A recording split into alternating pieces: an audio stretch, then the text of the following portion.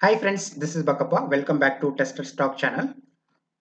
In this REST assured API testing tutorial, I will discuss how to resolve the equal to import issue. So here I will open the one of the API test, that is end-to-end API test, and I will open this Java file and I will go down. And in the line number 96, so here we are using the Matchers.equalTo, and inside that we are specifying the expected value.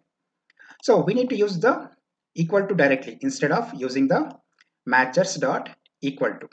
So if I type just equal to and if I specify the expected value, we will get the error, right?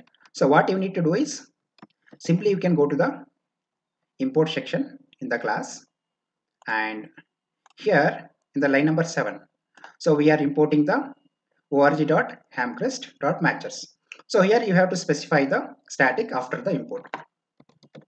Static and followed by that org.hamcrest.matchers, and after that you have to specify the dot and star. So inside the matchers class we are using the all the static methods. So now I will come down to the line number 96, and if you look at this one, so there is no error for the equal to. So let's remove the matchers dot for the other validation also, and similarly I will do it for the line number 111 also. So simply you can directly use the equal to method, and inside that we can specify the expected value instead of writing matchers dot.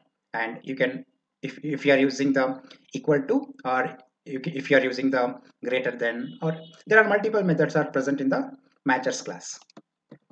So if I execute this test, so it should work fine. So let me execute this API test. So our end-to-end API test should work fine, and also all the validation should get passed.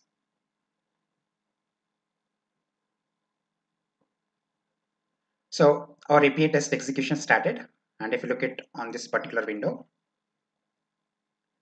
and it is involved multiple API request and response, so that's the reason it is taking the time.